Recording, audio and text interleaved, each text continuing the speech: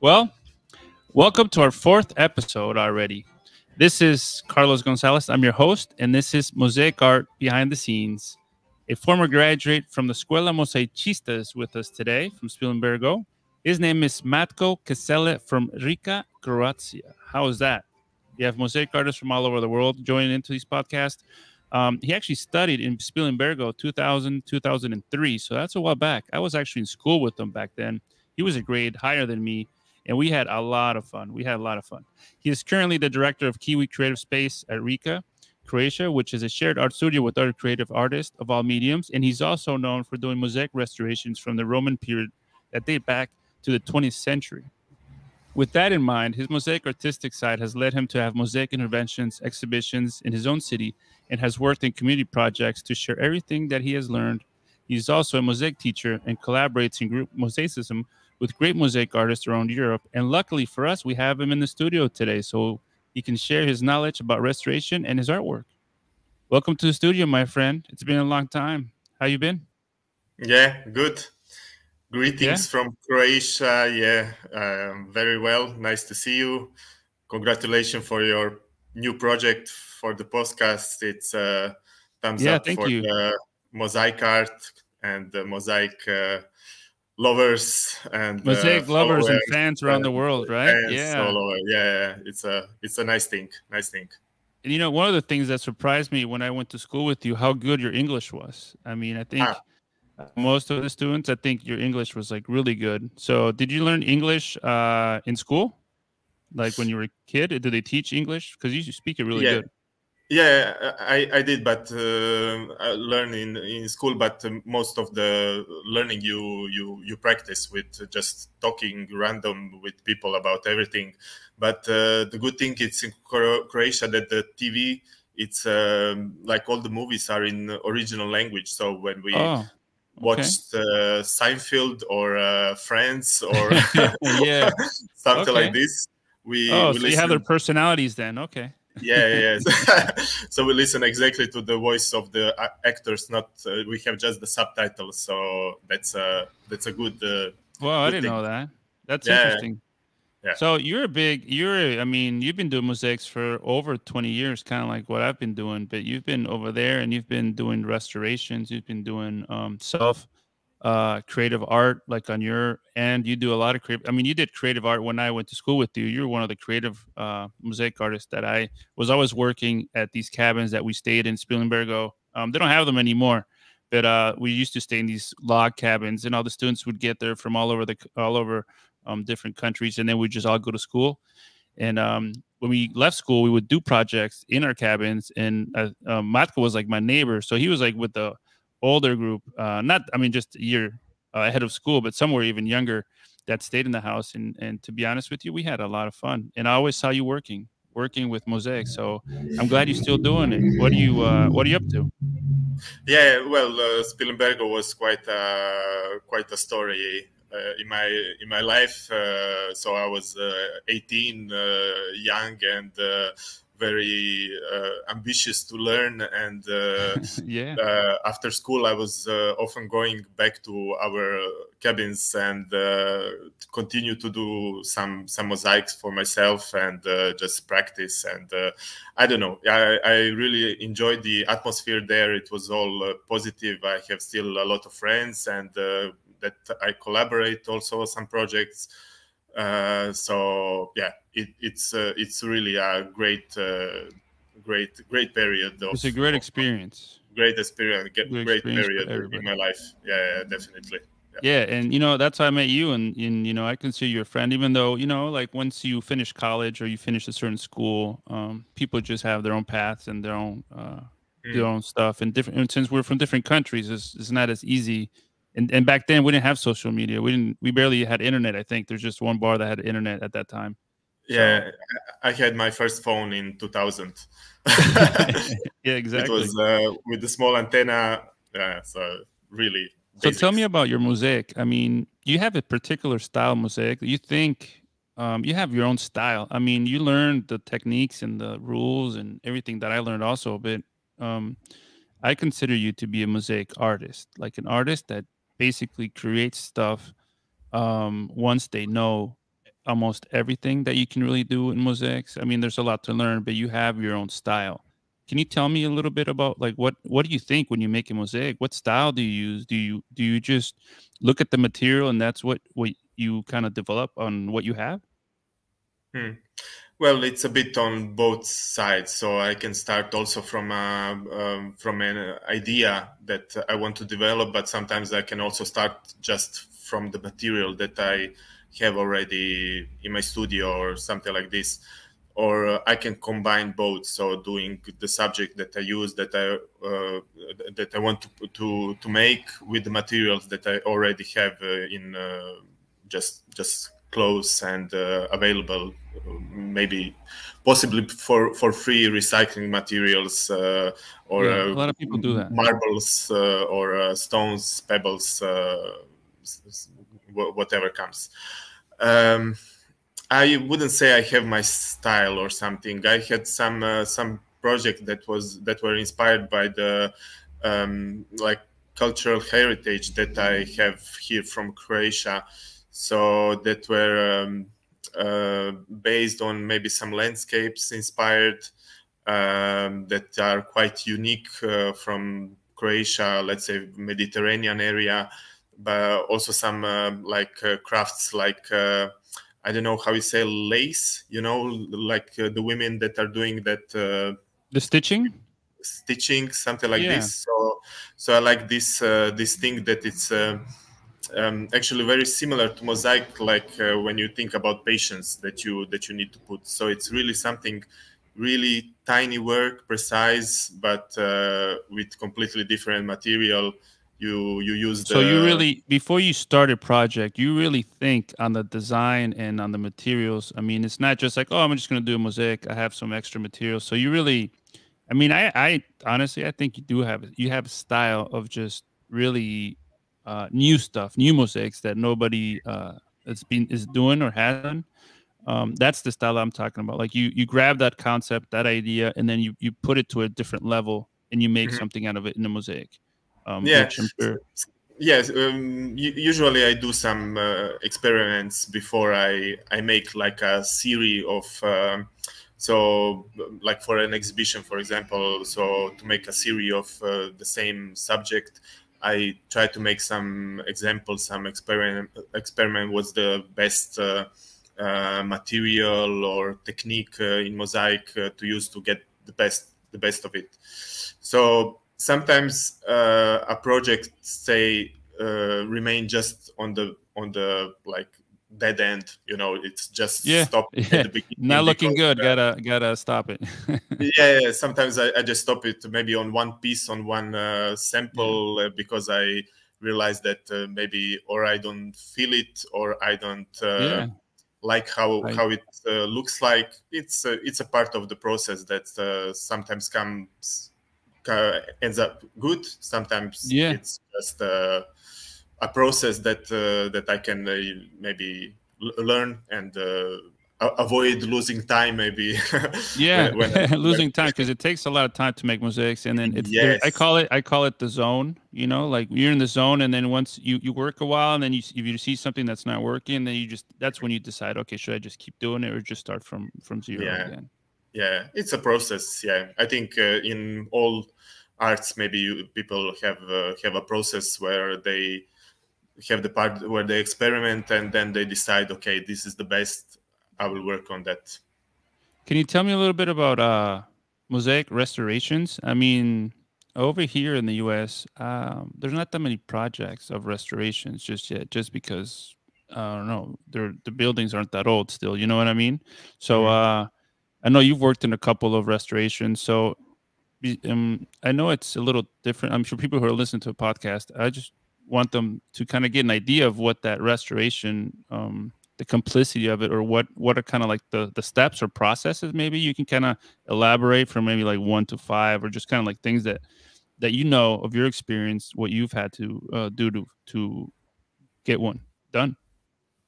Hmm. So I wouldn't agree that you don't have mosaics to restore in the United States.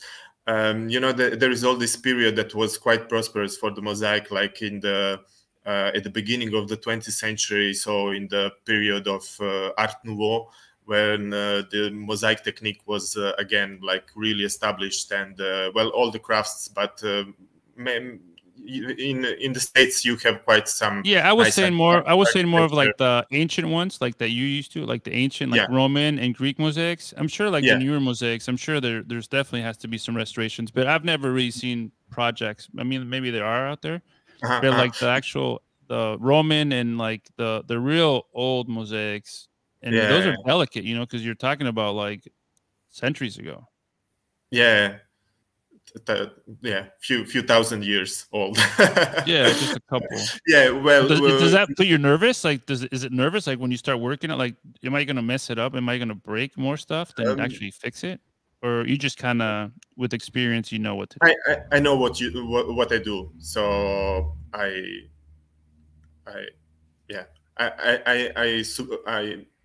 know how we'll finish the project and how it looks like. So I don't have that stress. So they contact you, like if someone wants a restoration done, they'll contact you. They know that you do that. They'll contact you, and then they'll.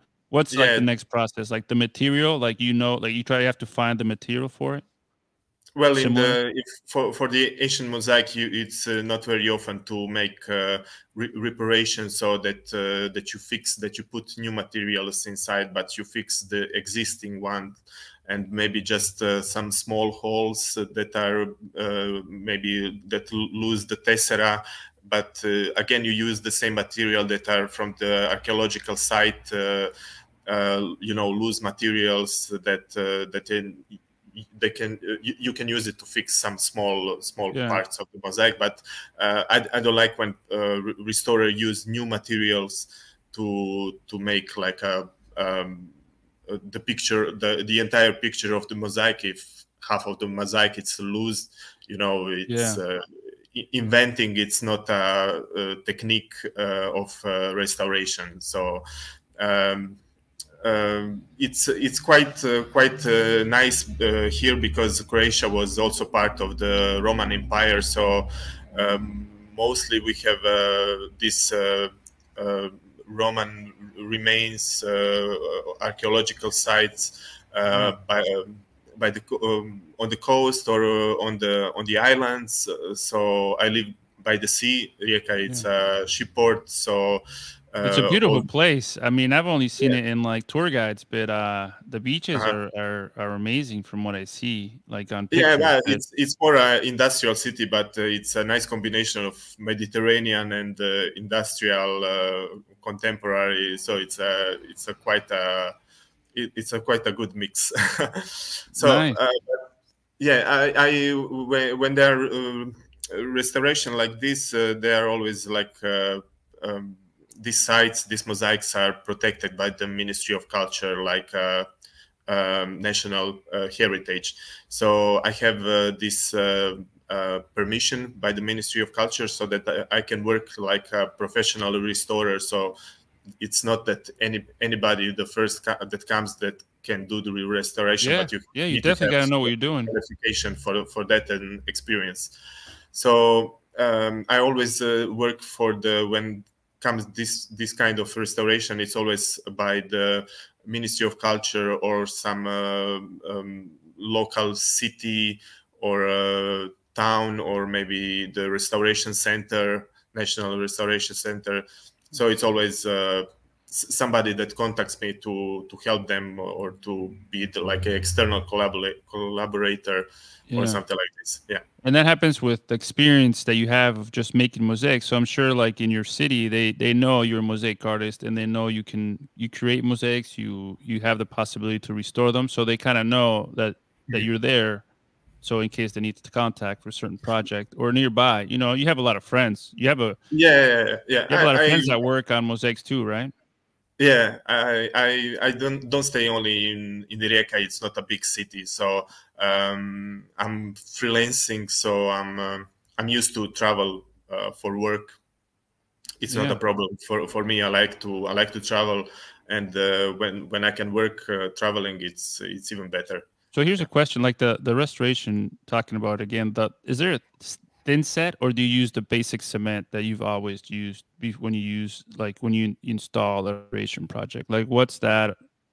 Is it you just, or lime rock, or is it just kind of you have to simulate exactly more or less, or is there something new that you use to install it once you have, because I'm sure you make the piece, right? Like what's missing to be very similar to what you need to, and then while you're there, you just even maybe go piece by piece, or maybe just a little spot that you install.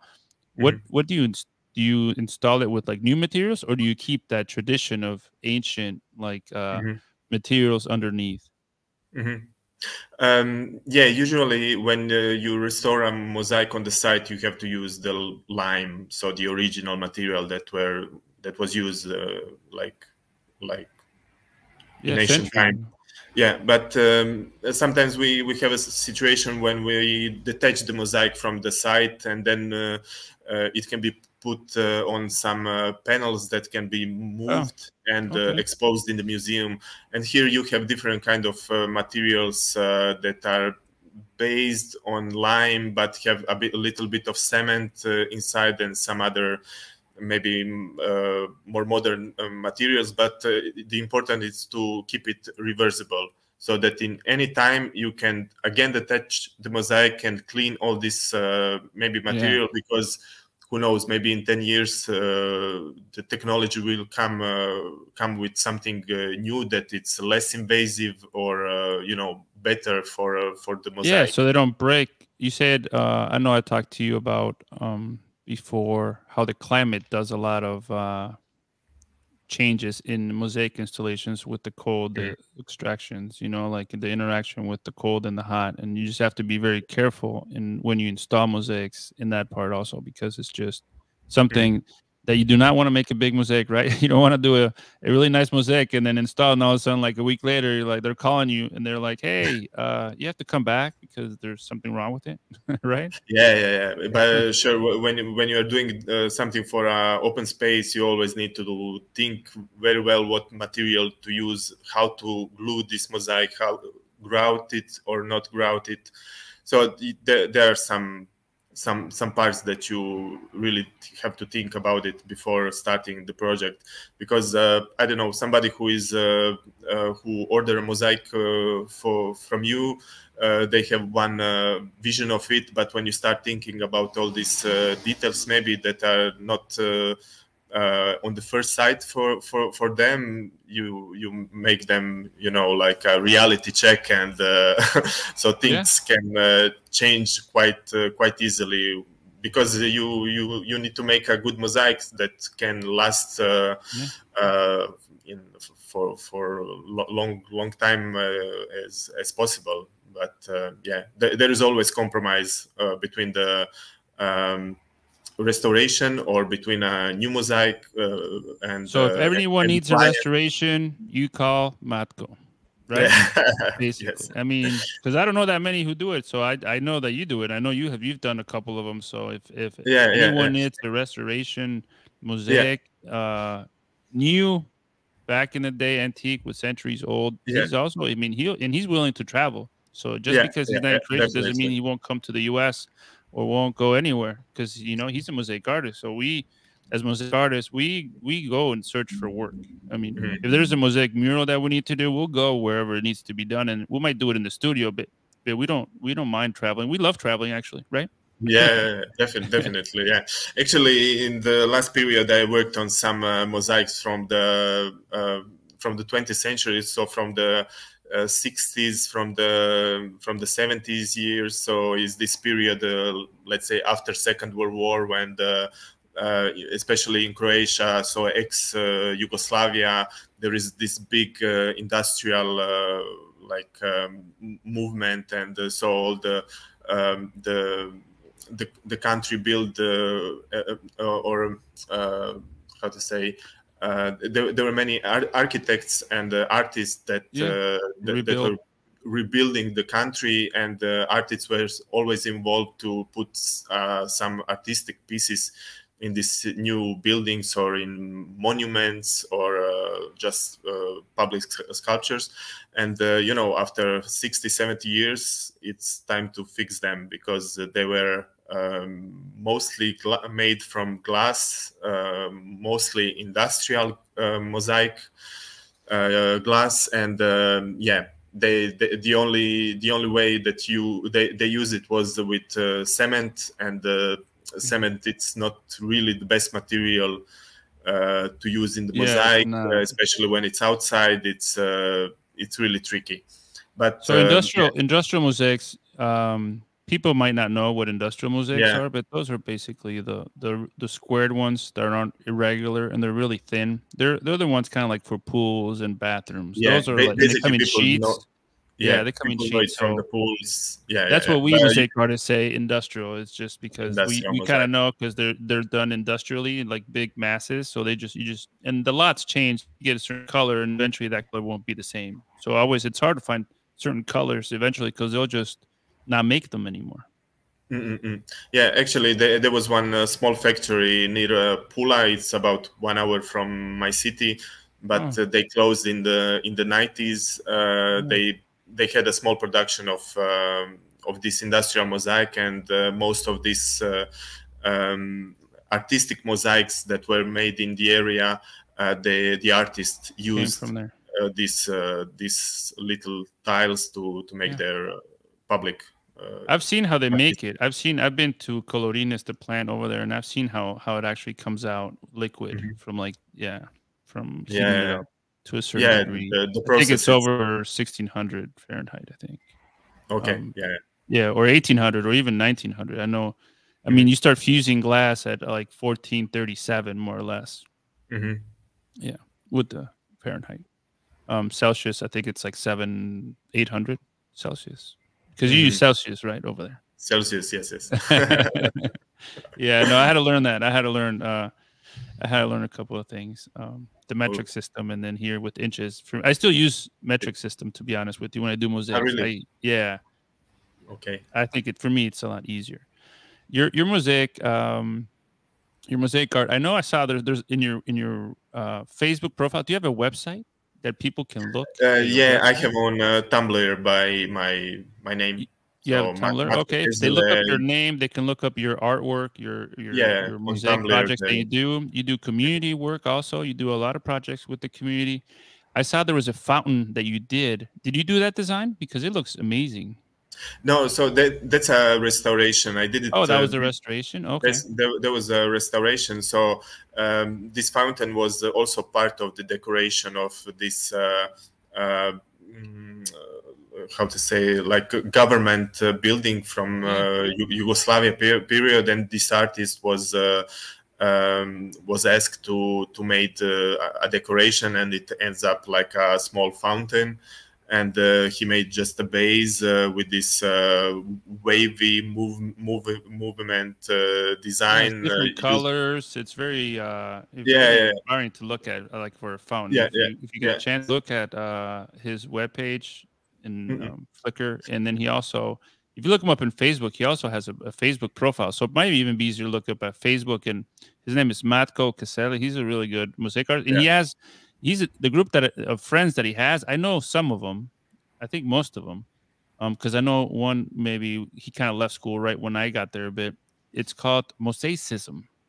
It's a group that they formed when they were in school. After they graduated, I mean, there's a lot of friends that everybody made at that school. So Matko made this group, not him particularly, but just everybody thought it would be a good idea to have this going and just keep in touch and do works. And someone's from like the Netherlands, another one's from Germany, someone different places. Do you want to tell me a little bit about that group, Matko? Yeah, so basically we had this idea because most of the time it happens after the school in Spilimbergo that when we finish, everybody just spread, everybody go back to their countries and just maybe stay in contact like through Facebook. But we just had this idea because we were such a good combination in that period when we studied. That, or you drank a lot together. That might be always. another one. great No, parties. that wouldn't be the case. Not a lot of wine in Italy. I don't think we drank wine when we were there. Yeah. So we had this idea to do something to stay in contact more, I don't know, more physically than just virtually. So we decided to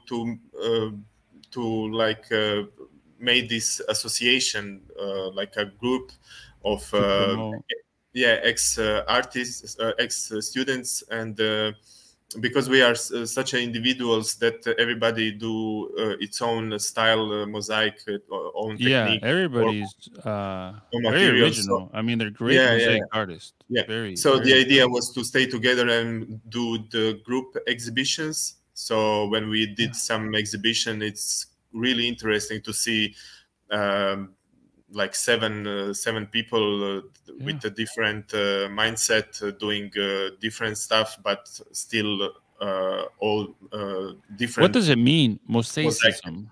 Yeah, what does that word mean? You know, it's like a bit like a mosaic philosophy, something like this. Yeah. You know, so some movements that have ism on the end of the word. So we decided also to keep this beginning of mosaic and this ism like a bit like yeah, it's very modern. I mean, you guys did that a while back. When did you start? Like 2002, maybe? Ooh, no, I'm sorry. Like 2012, 10, maybe? I think maybe 2008, something like this. Yeah. It's been on for a while. Yeah. Because they are not only from my year. There are some people that, 2-3 years before and after my study. So, but they're really good artists. They are really good. But it's cool because we all meet in some point during our studies. So when I was on the 3rd grade, I met the people that were on the 1st, or when I was first, I met people from the 3rd. So it's a nice story. Actually, it's we are all spread in Europe, so Croatia. And there's Italy. A couple of people in Germany, right? Like a couple girls in Germany. From Germany, from France, Italy. And it's not really easy to keep together because everybody have its own life. And you have kids. You gotta they take them to school too. I mean, it's just you can't. I understand. Yeah. I mean, it's so nice that you keep in touch though, and you work, and everybody. Most of them work still in mosaics. Do they work in mosaics? Most of them. Everybody from Mosaizm, they are still working in mosaic. Wow, so we amazing. Really keep together because it's somehow we are pushing or motivating each other to continue to do more or better or whatever. So it's a quite a positive. And you work in projects together also, right? We did some group projects or just when we have an exhibition, during our stay of 1 week or 10 days, something like this, we made a group mosaic that later we exposed together. And well, that is so cool, man. I still talk to a lot of people from the school, but it's kind of hard after a while. Everybody has their own paths, and everybody just I mean, most of them still do make mosaics, but some just decided to do something else. And I think that's awesome that you have that group, and eventually you're more than welcome here in the US. Hopefully we can try to do something in the future here at NCMOSAICS. You're all invited, and if I can also interview any of them, I'm be very happy to talk to them just because they're friends of mine from back in the day. And so look it up, Mosaicm. It's actually spelled MOSAIZM, Mosaicm. So that way, in case you want to look it up in Facebook, they also have a profile, and you can also see like their work. And I'm telling you, there is amazing work. I mean, they've been doing it for a long time, and they know what they're doing. So look them up. And Matko has some really cool mosaics that he does. I wish I could describe it the way that I look at it, of like the design that he has. He showed me a mosaic earlier today, before we started the podcast of this mosaic of a self-portrait. And most artists make their self-portrait, like they'll paint themselves, like, you know, Van Gogh or just Cezanne or just different artists. But he actually made a portrait of himself in a mosaic. So when I say mosaic, most people think it's just like on top of a certain surface, and it's just like a certain method, like a direct method or indirect method with certain materials. So why don't you tell me a little bit, explain, and I will try to add some more words, more descriptive words, so that way people who are listening know what you made. Okay, so this is so I just turned 40, and I think was it's a good number. I'm to older make, than you, so you're okay. Yeah, okay. We still look good. Yeah, well, we try, right? Yeah. So I think was a bit time to make a self-portrait. You know, people, some that are more how you say narcissistic, narcissists. Narcissism. Narcissistic. Yeah, narcissistic. Narcissistic, yeah. They do a lot of self-portraits, but this was my first, and it's really hard to understand that it's already that it's actually me on this portrait. Because you need to see it like really from distance, and because it's with this pixel technique and with these gaps large between the stripes. So, but I enjoy to make it. I would just want to make something a bit different, and not doing it like really like a traditional way of just doing it on top of something. Making portraits, you know, like doing like a photography replica in mosaic, but a bit using modern technology. So I did my a photograph of myself, and change into a low how to say, like pixel resolution. Yeah, you pick. I mean, from what I saw in the video, if you show it to us like right now, like so people can, when they log into the video, we'll look at it right now. We're looking at it right now in the video. He's actually showing it to me, and we can see it. So if you look at the podcast on the YouTube channel, you can see his mosaic, and it's in the background, and that's his portrait. Sorry for the mess. Yeah, well, mosaic artists have studios, and we always have to work, so there's always stuff on tables. So there he has, you see how it moves? Now that is just original. Like I said, he has his own style. He does like really nice stuff. So for the people who are listening, it's kind of like a living room blind with these stripes, long stripes that go down all the way to the floor, and each of those stripes are pixelated, so they have pixels of colors, but they're made out of mosaic tiles, industrial tiles that have this gradation to make it look like it's his portrait. That's what the mosaic looks like. So if you look at the video, you'll definitely see it. So, and they're individually. So what happens is, like, if you grab your hand and you swipe it a little bit slowly, these all stripes of his face move. How cool is that? I don't know. I've never seen something like that, so I think it's pretty amazing. That's just people that think way out of just the traditional way of making mosaics. I wanted also to make it a bit like interactive, so that people can come when the pieces exhibit. That will be actually next week for first time exhibit. Awesome! Congratulations and happy birthday. When's your birthday? It was 8 December. Oh, okay. 8 December. Happy late birthday then. Yeah, thanks. Wish you many more. And I'm sure the exhibition is going to be awesome. Yeah, it's a group exhibition, but it's the first time that I will expose this, and I'm happy for this to see it really in a gallery exposed well with the good light, and I will encourage people to try to get in touch with the piece and move because you know, in most people who make art, you're not allowed to touch. Like, don't touch this. This is a painting. Don't get close. Don't do this. But like with mosaics and certain ones, and people who've done it for a long, I mean, we don't really care if you touch our mosaics, because if you've made it really good, there's nothing that's going to happen to them. So you can definitely touch the mosaics of most people.